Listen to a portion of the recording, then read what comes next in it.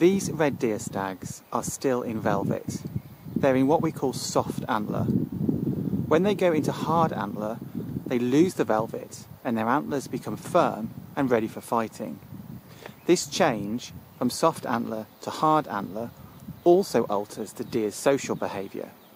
Whilst these stags will graze and forage together peacefully whilst in soft antler, they will become very territorial and competitive when they're in hard antler, because that's when they're fighting for control of access to females. Changes in day length and in hormonal profiles will alter when the deer sheds its velvet as well as its behaviour. So we can see very clearly the endocrine, environmental and individual control over behaviour. Larger stags are going to be more successful compared to smaller stags when it comes to competing for females. This figure just explains some of the terminology associated with the deer rut and the growth of antlers for those that might not be familiar with the terms hard and soft antler and what velvet means, which is the covering that allows the antler to grow.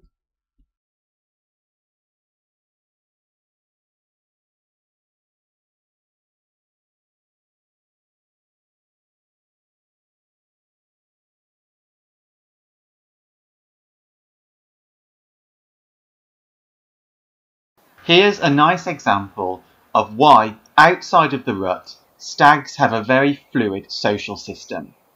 The larger stag on the right is grazing peacefully with the smaller, younger stag on the left. This type of association would not occur during the rut when the males are competing for females.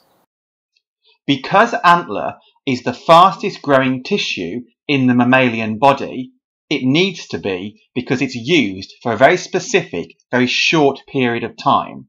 Stags outside of the rut will prioritise foraging and getting lots of energy for antler growth rather than fighting or being territorial.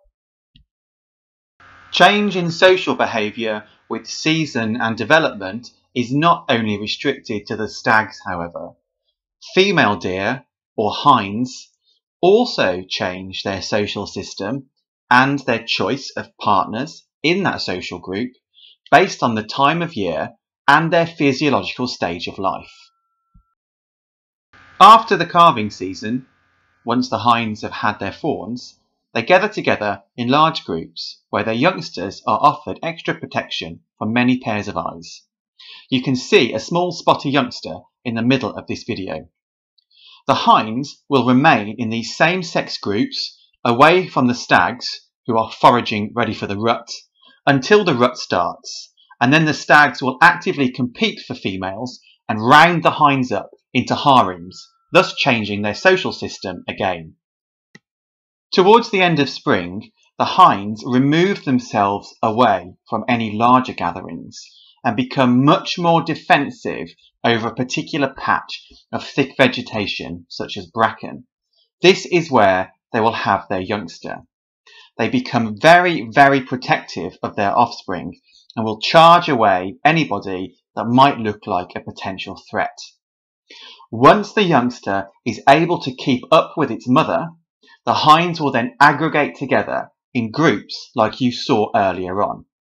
Again, this is a change in social system based on the animal's physiology, i.e. it's going through parturition, having a youngster, it's lactating, producing milk, and on the drive for parental care.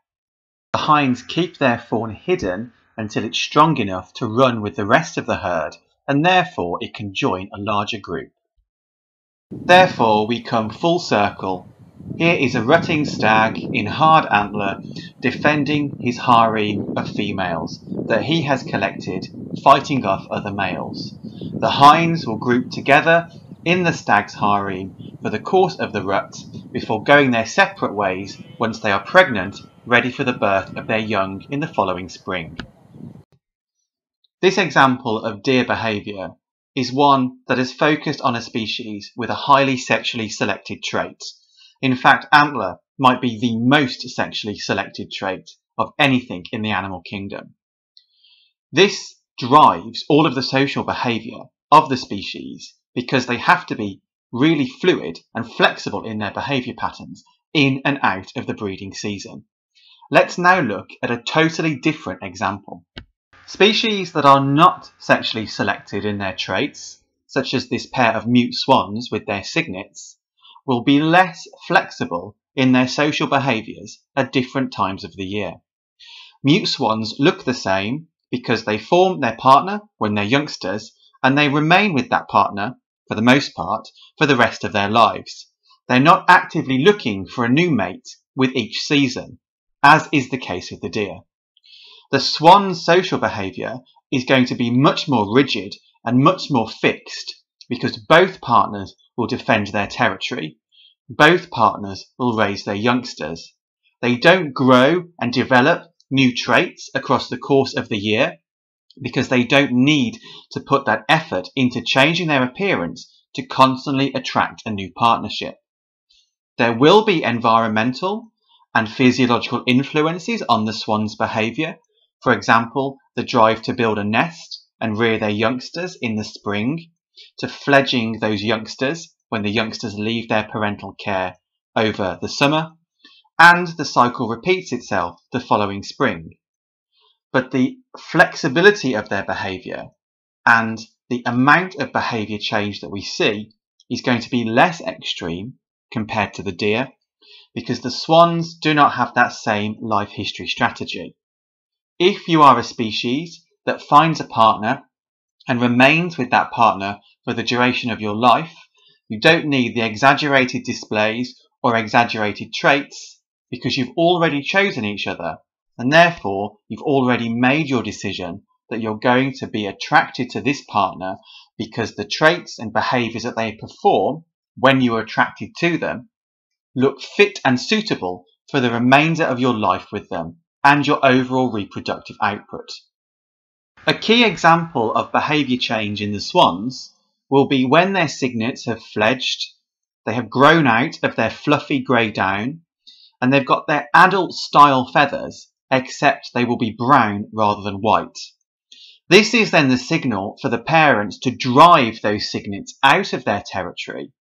This is called kin dispersal, where they are removing any relatives from their territory to ensure that there are limited chances of inbreeding, diluting the diversity of the swan's gene pool by allowing close relatives to breed. So this is an example of behaviour change around the social system of the swan. Once the cygnets are adult size and can set up their own territories and find their own partners themselves, their parents will actively drive them out of the family home to disperse their kin far and wide to reduce any chances of inbreeding. I hope this video has provided you with some key examples of how the traits that animals carry can influence their social behaviour, and how psychological, physiological and evolutionary aspects of a species' life history strategy will also impact on its social behaviours as well. Thank you very much.